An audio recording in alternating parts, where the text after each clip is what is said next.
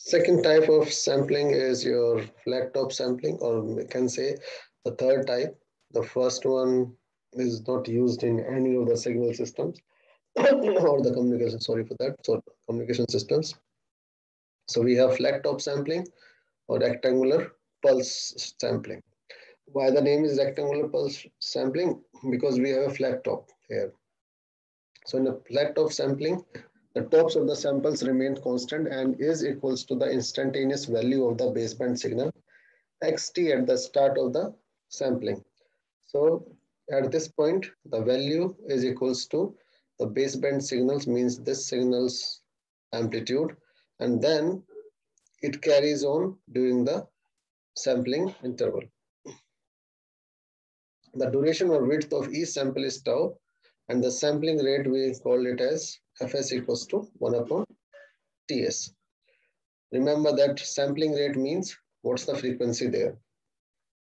Okay, so these terms are interchangeably used, that sampling rate or the frequency of sampling, or the sampling frequency. The width of the pulse in GT is determined by the width of HT, and the sampling instant is determined by delta function.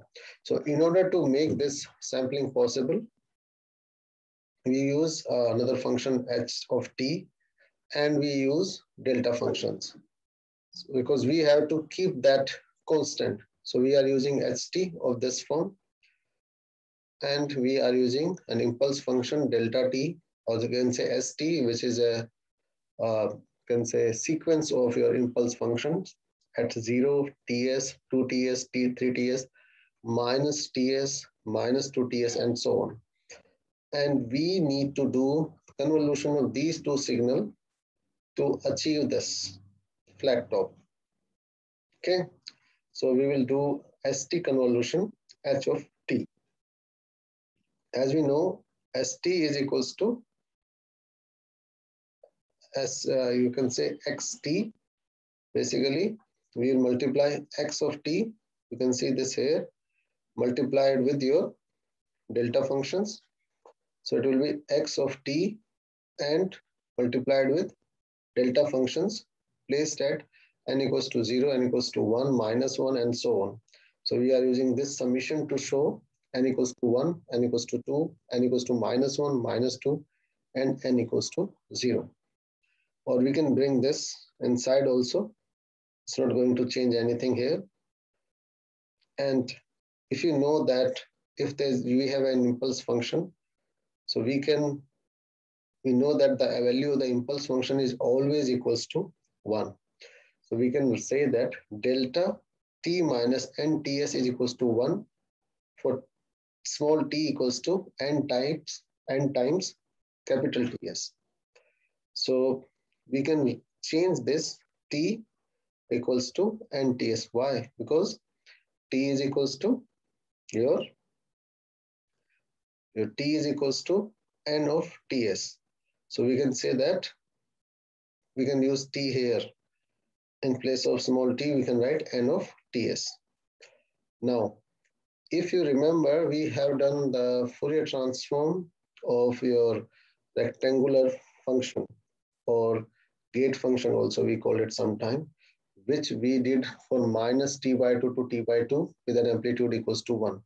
Here we are using the ht, which is 0 to tau, then after a ts sampling interval from next point to width of tau, and so on, which can be represented as this function also, that SA or GA, depending upon what you are using, t minus tau by 2.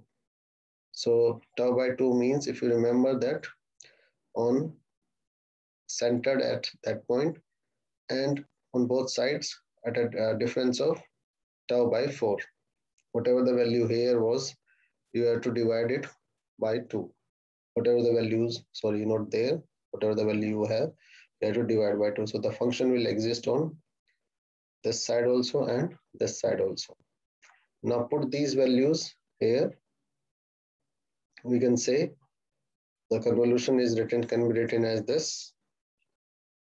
put the value of S of tau, means S of t basically. Just change the variable. It will be like this, and H of t will remain same. Now if you change the order of integration and summation will come out with x of n ts. This integration will come inside. You integrate these two functions. This is defined at tau minus nts only, and this is defined for this range. So we can just put tau equals to nts in this one, in this one. This is tau minus nts. So put the value of tau here as equals to nts, because again this is an impulse function.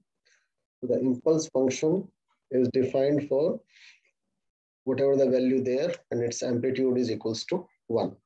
So we can say that this will become h of t minus nts, and the integration will be done, because then it will become a constant.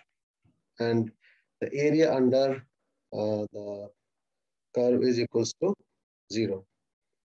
Just let me bring something to explain.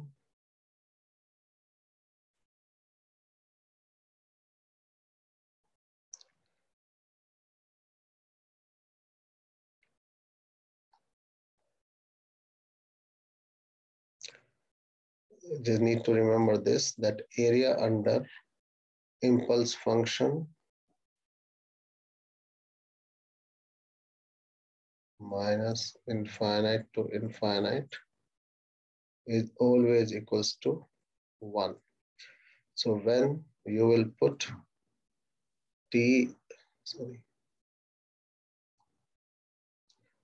tau equals to nts from here, then this will become this.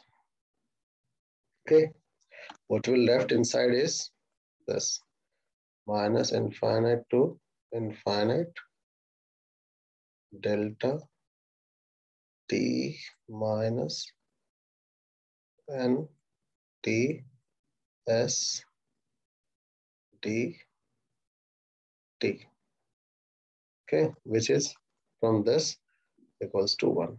So we left with this and this part only. Okay. Now, again, if you take the Fourier transform of this using the equation 1, we know that convolution in time domain is equals to multiplication in frequency domain. So GF will be equals to SF into HF. So you need to find the Fourier transform of ST, and you need to put it there, and find the Fourier transform of HF, you need to put it there. Now SF, we know S of t is this, so we need to take the Fourier transform of this. Then it will be equals to F into S, sorry, Fs summation minus infinite to infinite x of this one. How we did this is that this is again, we know that equals to 1 for that range, and this is the same condition is true for your summation also for impulse function. So then it will become, you need to use a shifting property, time shifting property here, and which will, sorry, frequency shifting property here, and then it will become F minus N of Fs, and you'll put it here. And GF will be then into HF. If you will find the Fourier transform of this function, then it will be equals to this. So you need to find that Fourier transform yourself, put it there, and then you will get this part. So you need to just remove this, otherwise it's coming on the screen everywhere.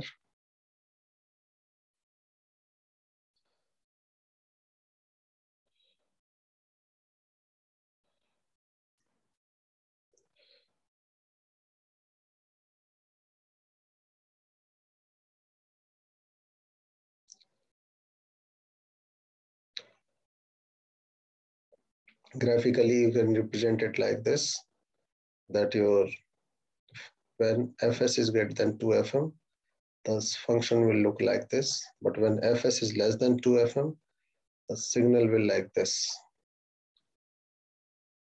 Different versions of it. And when you will calculate your HF will be in this form, this one, and you will plot it on frequency axis. Okay. And when you will find the GF, it will be of this form. And you will multiply them. So the spectrum of the flat top sample signal is shown in figure D. So this one is your flat top signal. We may observe that the distribution in the spectrum, this distortion results from the fact that the original signal was observed through a finite aperture. That is, by holding the samples constant for a fixed interval, we have introduced a delay of tau by 2, and hence is referred to as aperture effect in distortion. Aperture effect distortion. We were holding the value of this for the particular time we are doing the sampling. So it's for tau, we are holding the amplitude constant. And due to this, basically, we are introducing the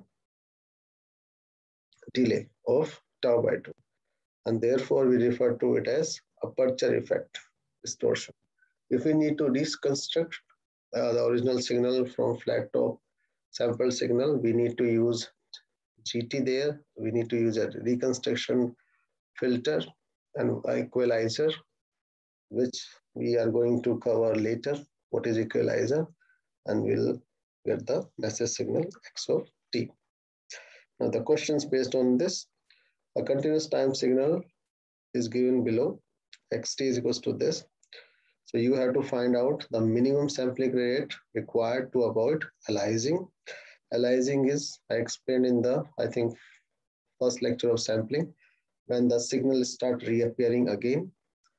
Second is, if sampling frequency fs is equals to 150 Hz, what is the discrete time signal xn obtained after sampling? So if we'll see about this wrong part also. So what is the frequency for when f is between 0 and half of the sampling rate of sinusoidal that yields samples identical to those obtained in part 2. The first one is your xt is equals to 8 cos 200 pi t. That omega will be equals to 200 pi. Fm is equals to 100. The Nyquist rate is Fs equals to 2 Fm.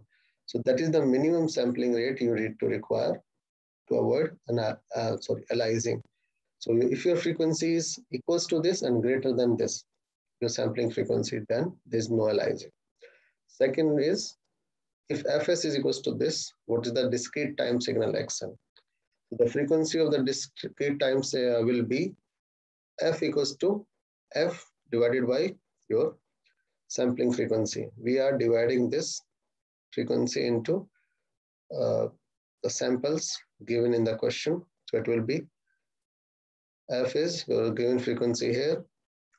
Fs is your sampling frequency. It is equals to 2 by 3. So you can say the discrete time signal then will be given as x of n 8 cos pi 2 fn. You will put the value of your frequency there. So it will be cos 24 pi divided by 3n. And if you want to write it in the form of 2 pi shift, then you can write it as 2 pi minus this. Okay. Now the third part is, what is the frequency? What if the frequency is in this range of sinusoidal that yields samples identical to those obtained in part 2? If the frequency is in that range 0 and fs by 2. What is fs? Fs is your 200. So frequency is basically your 0 and between 0 and 100. Then what will happen? So then basically I'll cover this later, this question. I think I need to explain you it in terms of mathematical more. So I'll put another video for this. Okay. Because it's taking too many details of mathematics. Okay.